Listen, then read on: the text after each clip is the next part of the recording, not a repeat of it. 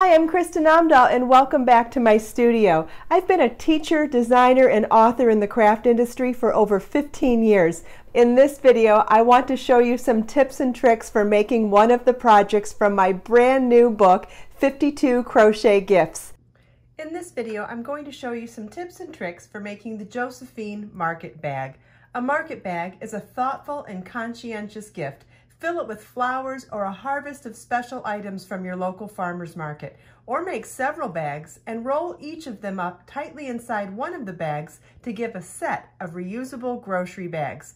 You will need 350 yards of No. 2 sport weight yarn, an E4 3.5 millimeter crochet hook, yarn needle, and scissors. For this project, we used one ball of Be So Soulful yarn, which is 87% bamboo, 13% Serona, and comes 380 yards per 3.5 ounce ball. This is shown in colorway Enchanted Jasmine. You can find many beautiful hand-dyed colors of Be So Soulful yarn on my website. First, I'll show you how to make the oval-shaped base of the bag. Then I'll show you how to make this beautiful stitch pattern that reminds me of dragonflies. And then at the end of the video, I'm going to show you how to make this clever design of a very sturdy handle. Let's get started. We start by tying our yarn to our crochet hook and doing a beginning chain. I'm doing a smaller chain to begin just for the reduced size sample for the tutorial, but if you're making the full size bag, you do a chain of 26. We're going to then chain 3.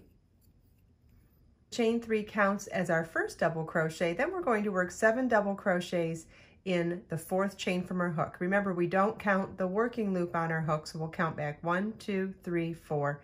Double crochet is yarn over your hook, insert your hook in the chain, yarn over, pull up a loop, yarn over, pull through 2, yarn over, pull through 2. We'll do that again, yarn over, insert your hook, yarn over, pull up a loop, yarn over, pull through 2, yarn over, pull through 2. We're going to do a total of 7 double crochets in that same chain. Okay, so our chain 3 counted as our first double crochet, then 7 double crochets in the 4th chain from our hook, and now we'll work 1 double crochet in each chain across to the last chain. Work 8 double crochets in the last chain. And then now working in the free loops of the beginning chain, we'll work 1 double crochet in each of the free loops around. Okay, we've made it all the way back around the starting chain. So we did the starting chain, did increases on one end, worked straight, worked increases on the second end, and then worked straight. We're going to slip stitch to the top of the chain 3 at the beginning of the round to join. And we now have an oval. Now, if you're familiar with increasing in circular motifs, that's what we're going to do on either side of the oval, and then we'll work even in pattern down the centers.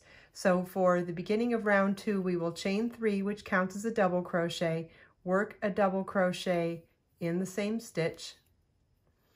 Then in each of the next 7 stitches, we'll work 2 double crochets in each stitch,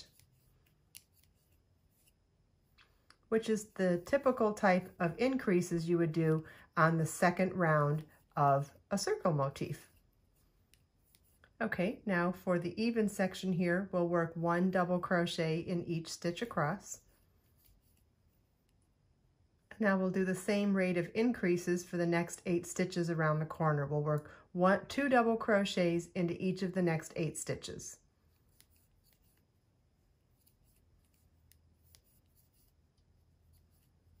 And now we'll work even across the straight stitches to the end of the round. Slip stitch to the top of the chain 3 at the beginning of the round to join. And that's what the end of round 2 of our oval base should look like. Round 3 begins with a chain 3, which counts as a double crochet in the same stitch,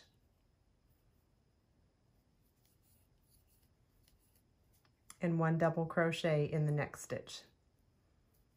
So now in typical circular motif fashion, the round 3 of an increasing circular motif would be 2 double crochets in the next stitch, and 1 double crochet in the next stitch. And if this was a circle, that's what you would repeat around. But because we're only doing a half circle on either end of this oval, we'll repeat that for our 8 repeats for this side and our 8 repeats for this side while working even on in between the 2 half circles. So it's 2 double crochets in the next stitch and 1 double crochet in the next. And you want to do that repeat 8 times around here. Then work even across the even section. And on the next half circle side, we'll do 8 repeats of 2 double crochets in the next stitch, 1 double crochet in the next stitch. At the end of the round, we'll slip stitch to the top of the chain 3 at the beginning of the round to join. And that's what the end of round 3 of our oval base should look like. If you wanted to make a larger bag, you could continue in this established pattern to make the oval base as large as necessary for a bigger market bag or even a beach bag. Then you'll want to work 2 rounds even in pattern, meaning to work chain 3, which counts as our first stitch, and then 1 double crochet in each stitch around. Okay, now we're ready to begin the 2 round repeat of the pretty lace walls of the bag. I believe that this stitch pattern reminds me of dragonflies, but you can decide if you think it's flower petals or leaves or dragonflies. Begins with a chain 4, which counts as a double crochet chain 1, skip the next stitch and double crochet in the next stitch, chain 3, skip the next 3 double crochets and double crochet in the next double crochet, chain 3, skip the next 3 double crochets and double crochet in the next double crochet, chain 1, skip 1, double crochet in the next, chain 1, skip 1, double crochet in the next, chain 3, skip 3, double crochet in the next, chain 3, skip 3, double crochet in the next, chain 1. And that's what we will repeat around the entire round. At the end of the round, chain 1, and slip stitch to the 3rd chain of the chain 4 at the beginning of the round to join. Round 7 begins with a chain 4, double crochet in the next double crochet, and then in the next double crochet we're going to work 2 double crochet cluster, which is yarn over your hook, insert your hook, pull up a loop, yarn over, pull through 2, yarn over, insert your hook in the same stitch, yarn over, pull up a loop, yarn over, pull through 2, yarn over, pull through all 3 loops on your hook, chain 3, single crochet in the same stitch, chain 3, work another 2 double crochet cluster in the same stitch, yarn over, insert your hook, yarn over, pull up a loop, yarn over, pull through 2, yarn over, insert your hook in the same stitch, yarn over, pull up a loop, yarn over, pull through 2, yarn over, pull through all 3 loops on our hook, and double crochet in the next double crochet. Chain 1, double crochet in the next double crochet, chain 1, double crochet in the next double crochet. Then in the next double crochet we'll work 2 double crochet cluster, chain 3,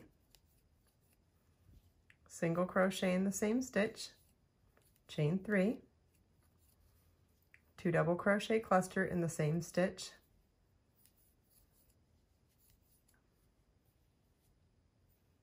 and double crochet in the next double crochet, chain 1, and we'll repeat this all the way around. Chain 1, and at the end of the round we'll slip stitch to the 3rd chain of the beginning chain 4 at the beginning of the round to join. And our next round starts with the chain 4, which again counts as a double crochet chain 1, double crochet in the next double crochet, chain 3, and now we're going to treble crochet in the single crochet on the previous row. So it's yarn over twice, whoops, yarn over twice, insert your hook in the single crochet, yarn over, pull up a loop, yarn over, pull through 2, yarn over, pull through 2, yarn over, pull through 2, chain 3, double crochet in the next double crochet,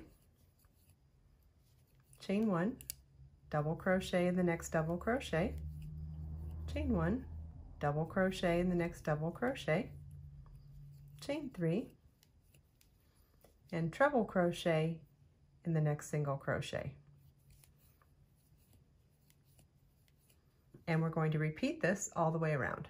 At the end of the round, chain 1 and slip stitch to the third chain of the chain 4 at the beginning of the round to join. And that's what the end of round 7 should look like. You'll want to repeat rounds 6 and 7 for the desired length of the height of your finished bag.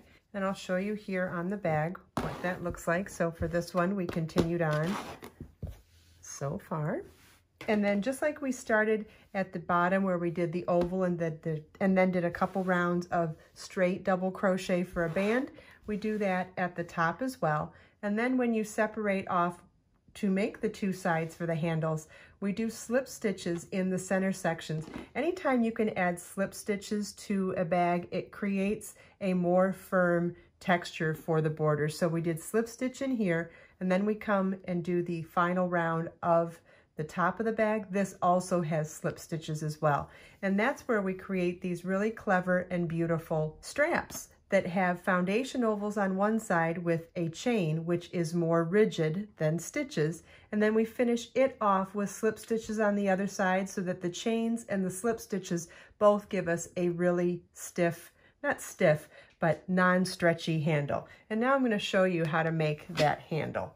The beginning of the handle starts with foundation ovals, which is a chain 3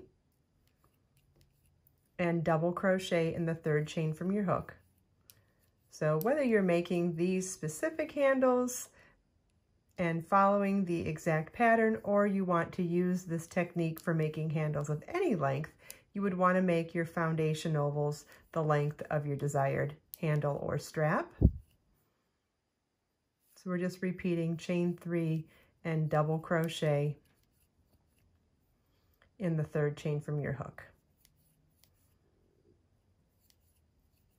For the second round of the straps, we're working 3 double crochets into the side of each foundation oval around.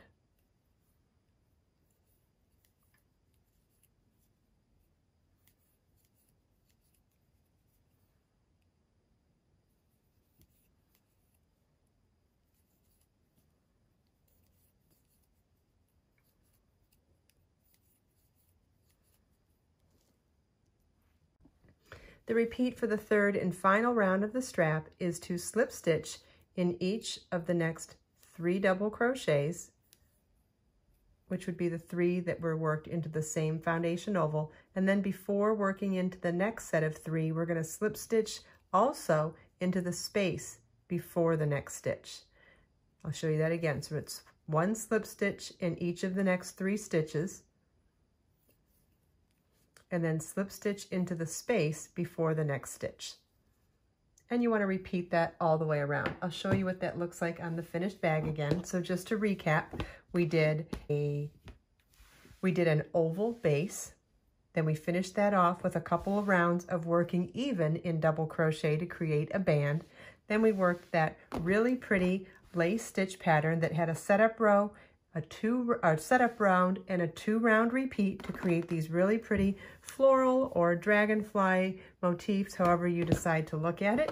Then at the top here, in between, after a double crochet band as well, similar to the double crochet band at the bottom of the bag, we alternated some slip stitches and double crochets to give a nice firm edge to our bag. And then at the final rounds, where we added a slip stitch to the sides of the bag, we also added these clever foundation oval and slip stitch handles that are very sturdy, and thanks to the chains on one end of the ovals and the slip stitches on the opposite ends, we have this really sturdy strap that is perfect for a market bag.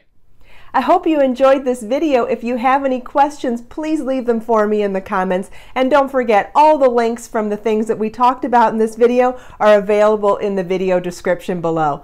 Let us make time to create, share, and inspire today and every day. I'll see you in the next video.